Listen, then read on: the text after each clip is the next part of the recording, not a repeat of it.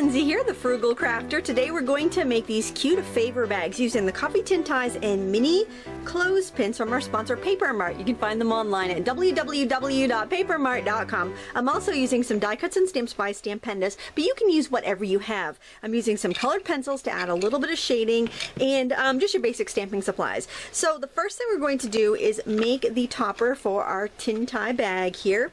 And what I'm doing is just, you can use regular cardstock. I had some kind of textured paper, like kind of it printed, but it kind of looks like it has some texture to it, and I thought that was kind of pretty. And I've also got this scrap of green that I die cut with this grass edge. So what I'm going to do is fold this not quite in half. I'm leaving about 3/4 of an inch of gap there, or offset, and then I am going to put that right on top. I'm going to tear the excess off, and I'm going to adhere it with a little bit of ATG adhesive. You could use whatever double-sided tape you have, doesn't really matter.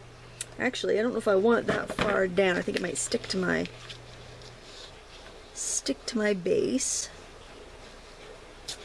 Okay, and then I think I will trim that off just because I don't want to have sticky stuff on my die cut machine. But basically I'm just kind of adding these together so that I can die cut them together.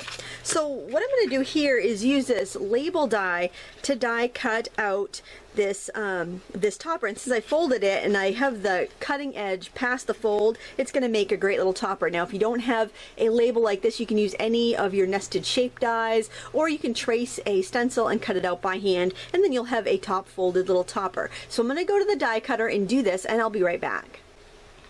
And this is what you end up with. I just wanted to show you the waist in case you were at all confused about how it cut the paper. So you get this little top fold piece like this. So if you were doing like a ton of these, you might actually want to adhere big strips and go through and just cut them all at once, but definitely a very quick and easy thing to do. If you don't have a die cut, you could use fringe scissors or any decorative edge scissors you want for the grass, and it will still look like grass. Please feel free to use what you have.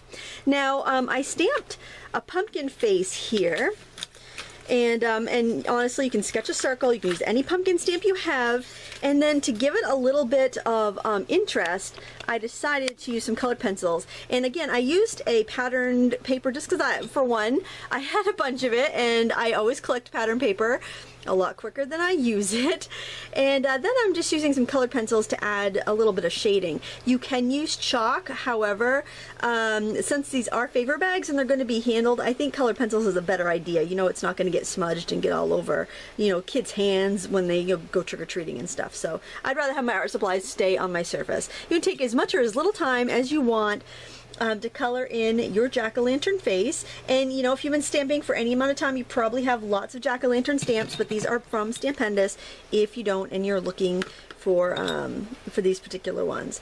And by stamping on the orange, and colored pencils are opaque, I can go in and color the yellow, you know, as if the pumpkin's lit from the inside. And then I cut that out with a circle die. And I have one I've already cut right here, and I did the same thing with the witch's hat, and I colored it teal because there is something now called the Teal Pumpkin Project.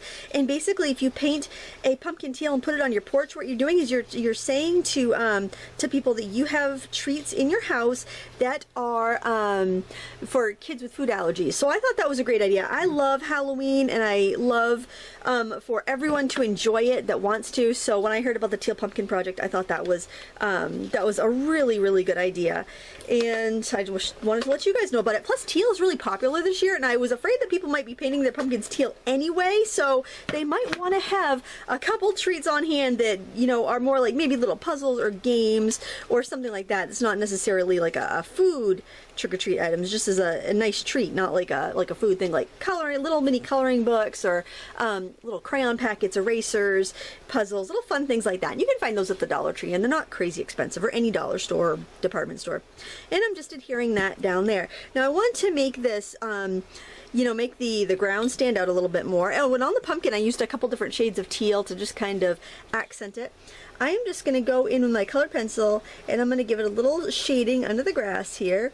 Now you could add like You could add bats, you could add, you know, a paper moon, you could add stars, you can add whatever you want to your scene here. It's completely up to you. In fact, a couple of bats would look really cute. I wish I had some right out here. Actually, look at this.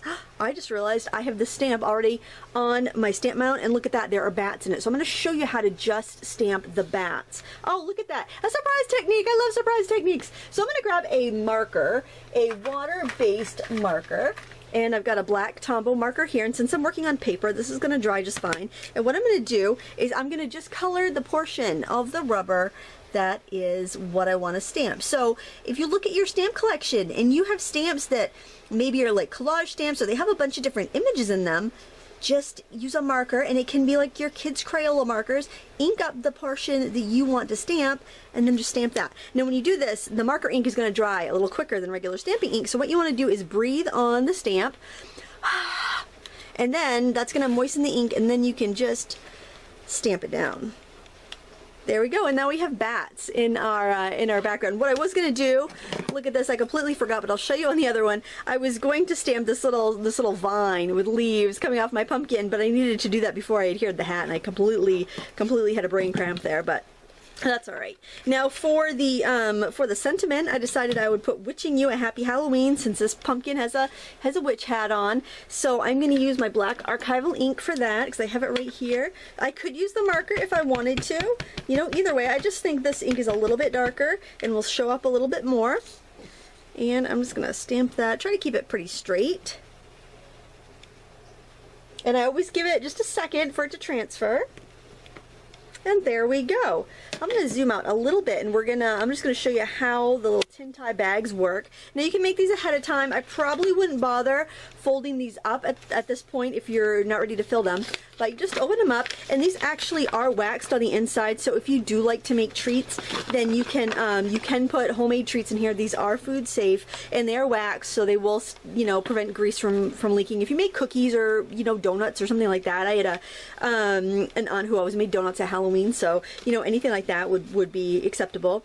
And then you just want to roll it down until you get to the point where you're filling up your trees, and these are originally meant for coffee. And then you just fold back the little tabs, and that is how you put the bags together. Pretty easy.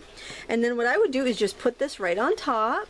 Alright, but I like to have things removable, because I know people sometimes like to save, you know, the packaging for like bookmarks or keepsakes. And then we're simply going to use this cute little clothespin. I keep wanting to say paper clip. Clothespin from Paper Mart to clip it at the top. And these come in wood and plastic, and you can stain them, paint them, or do whatever you like. So there's just a couple little ideas for quick and easy treat bags. And I just wanted to let you know about the Teal Pumpkin Project, because that way you can have some treats on hand that are non-food based, so that even kids with food allergies can enjoy Halloween this year. I want to thank you so much for watching. Please check out our sponsor Paper Mart at www.papermart.com, where we make you look even better. Thank you so much for watching. Until next time, happy crafting.